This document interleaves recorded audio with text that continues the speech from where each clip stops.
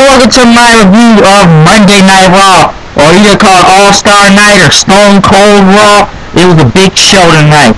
First off, starting off with The Miz coming out, talking to Alex Riley that he's the All-Star around here, that Miz is the All-Star. Alex Riley is nothing, really, because he's really never even gotten anywhere. So he just started talking about Alex Riley then. That's what he did there. And he called out Stone Cold then. So Stone Cold came out, he talked about him. So he's not going to whip his ass, he's going to whip Alex Riley's ass. Because he can stun himself this right now. He told The Miz to shut up, and both of them are going to be on Piper's Pit that night. For Roddy Piper. Until Alberto Del Rio came out and said it's his destiny. Also, I ain't no magician, I ain't no fortune teller, but a lot of guys want to bash your skull in. So you took out the Big Show, you ran him with your car. So you have an opponent tonight, Del Rio. Del Rio went against Kane. The match is going. Del Rio got the cross arm breaker. Kane got the rope and went over the 5 count, so they had to stop it. And Big Show then charged out here and just started beating the crap out of. He just started beating the crap out of Del Rio until Ricardo Rodriguez, sorry for not paying attention right there. Del Rio came out, kept beating until Ricardo Rodriguez got in the way. He kept punching the crap out of Ricardo Rodriguez so many times and beating him like a stuffed rag doll and stuff.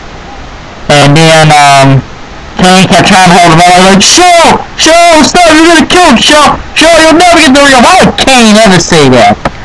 Then we're gonna move on. Del Rio ran to the back, and Stone Cold made the match this at Capital Punishment.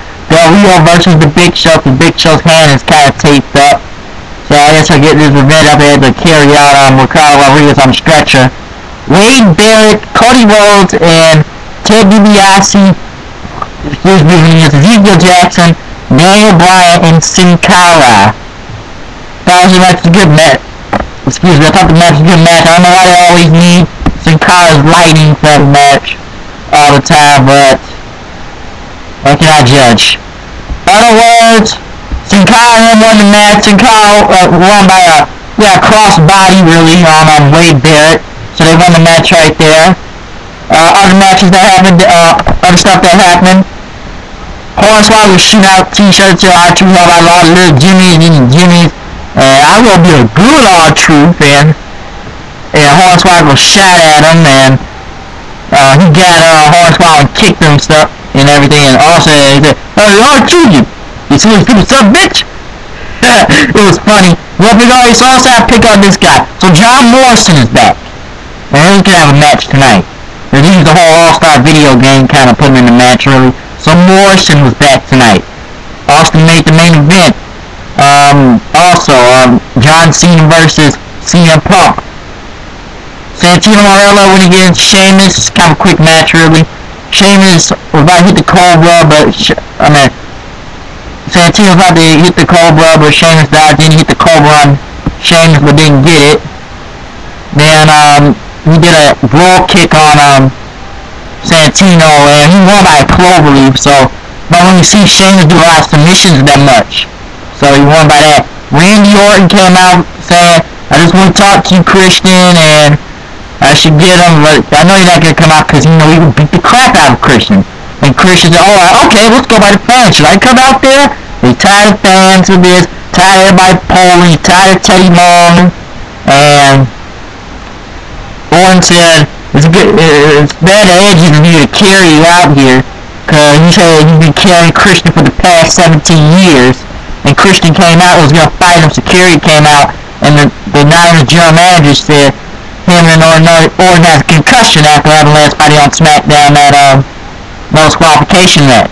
Orton has a concussion, and if he tried to attack Christian, he would strip him of the title. Since when does the anonymous Raw general manager can take the World Heavyweight title that is on SmackDown, and wouldn't that be Fear Alone problem? So, Christian thought he got away, but Austin said, "You got a match tonight right now. We're going to look at Rey Mysterio."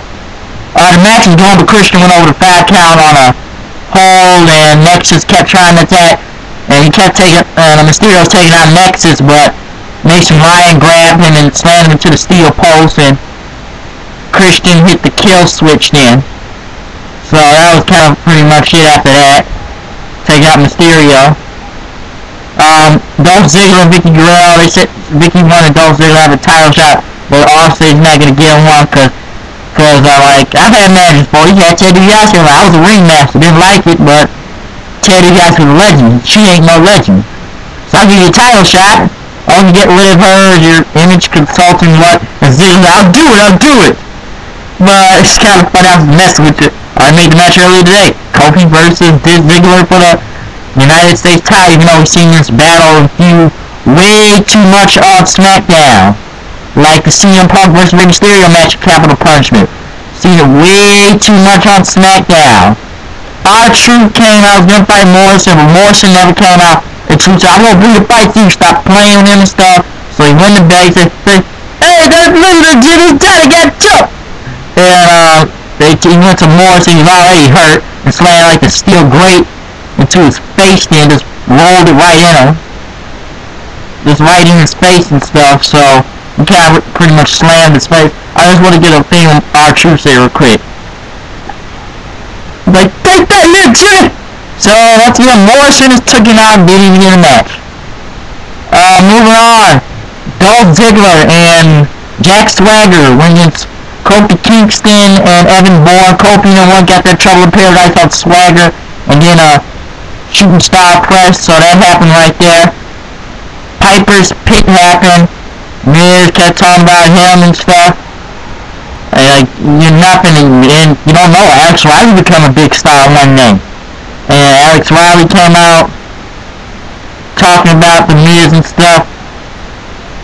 And he's gonna beat him at the Capital Punch, and he said, I would fight Piper with $5,000 on my own money. And he would put $5,000 of his own money too. So Austin made the match. Piper like, where are you, Steve? Where are you? So it's gonna be Piper versus The Miz right now. $5,000 on the line. Whoever wins gets $5,000. Richard, $10,000 really. Austin made the match. They had the match. Alex Riley and Miz started punching each other in the match, and Piper got the roll up and won the $5,000. And Riley threw Miz out of the ring there, so I don't know how they're gonna keep this Miz Riley battle up. Even though Miz, he's still poor, but not in that championship status anymore, I must say. Gonna speed this review up a little. 7-women tag team match. Alicia Fox, Maurice, Tamina, Rosa Mendez, and the Belly Twins went against Kelly, Eve, Beth Phoenix, Gail Kim, Caitlyn, Natalya, and AJ. It was way too quick of a match.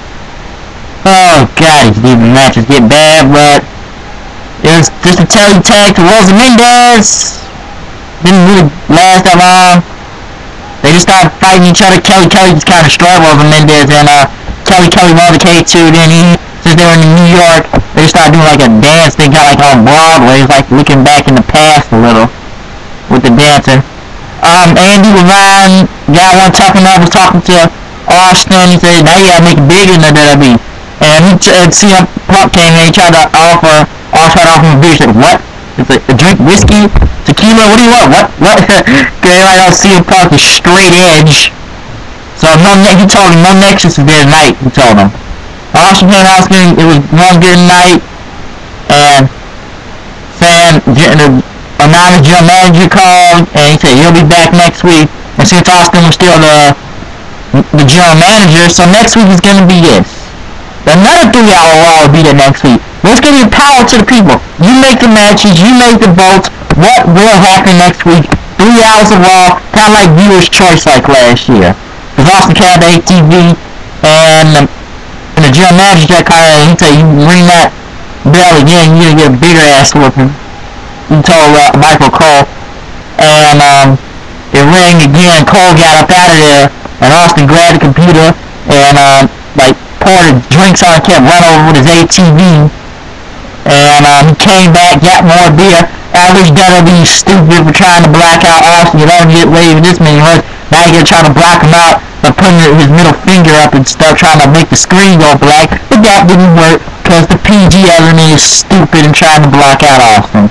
But I think it was a good night because Austin kept pouring beer on it and stuff. I'm the anonymous general manager. We've been doing this for the year. So let's just get over with this thing. And they keep doing the President Obama thing. I've been watching this for weeks. I'm getting tired now.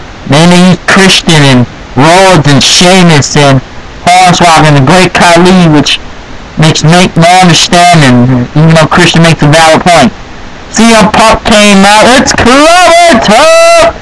Ring of John Cena, good match, I must say. I actually messed with a kid, man, but Cena got distracted, and Punk hit the GTS.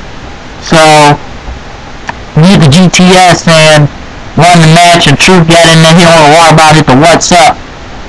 So you're gonna get got, he said. Give me this review of Monday Night Raw with Austin running the whole thing. I think it was a good Raw. I'll give it an 8 out of 10. We'll see what happens on the next 3-hour Raw next week. I just want to make this little note real quick before I end this video. If Zack Ryder was there and if Long Island, New York happened, and Island, New York, where was Zack Ryder? I hear all these Zack Ryder times. I see the Buskies of the week. I see Zack Ryder every week. Every time John Cena's about to come out, I see the signs in the woo-woo. But why wasn't he on the show? And he was in Long Island, New York, and where he's from. That didn't make sense. That's what I just kind of think right there. But it was a good Raw. Check out the next week.